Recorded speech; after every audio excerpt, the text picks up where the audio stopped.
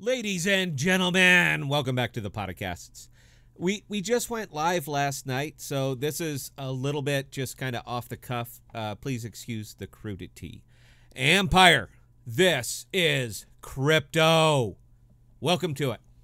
It's actually sort of cool because AMP has not really seen swings this violent, but we knew this was coming. We talked about it. We talked about it right here on my bad videos. This is crypto, and now this is AMP, and we're going to be discussing it right after this. Please stand by.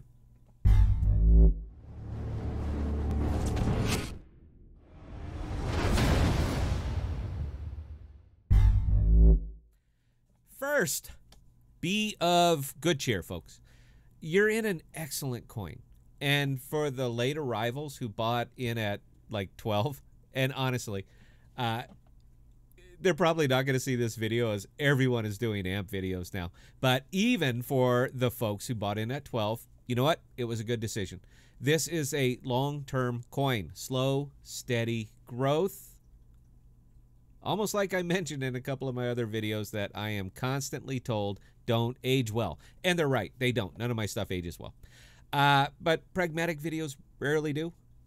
But I like making them, and I'm going to keep doing it. Thank you very much. I love that people are making the big hype videos now, and I really love how they tout a token that they knew nothing about 10 minutes before it took off. But you know what? They're better YouTubers than I am, so well done, sir.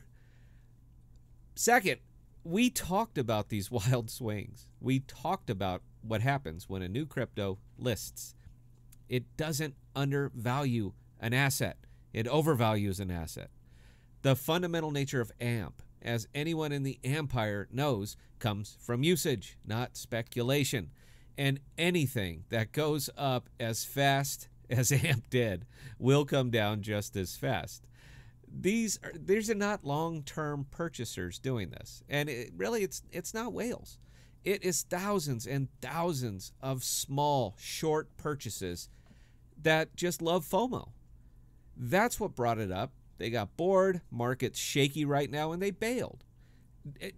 Anyone watching the live ticker? Are you seeing the size of the cells? It's not millions in single chunks. It's piles and piles of $500 to $1,000 cells. They were never in AMP for the long haul. Market was down. They saw a penny coin on the rise, so why not throw some money in there and see how high it goes? I could almost swear that I mentioned this somewhere not too long ago. It will rail and it will plummet. This is Coinbase crypto now. It's not a secret anymore. And it will be as susceptible to market volatility as any other Coinbase or big listed token. The fundamental growth of AMP never changed. It's never changed.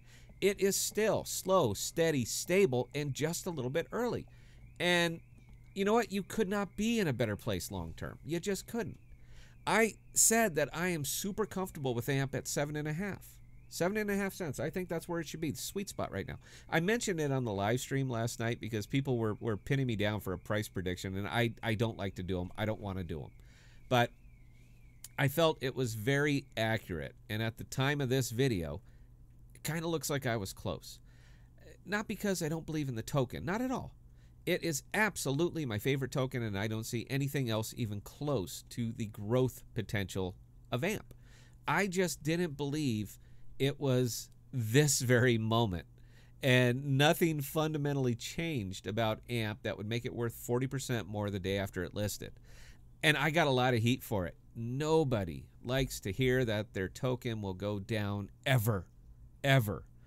But I believed it would because the market is funny that way. But, folks, do not lose faith at all for the real long-term investors. They didn't even know anything happened, as they don't check charts that much. I noticed because I do. That's all. That's really the only reason.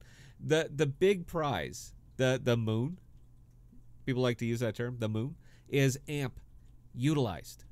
So if you wanted to put your efforts anywhere, put them there to using AMP.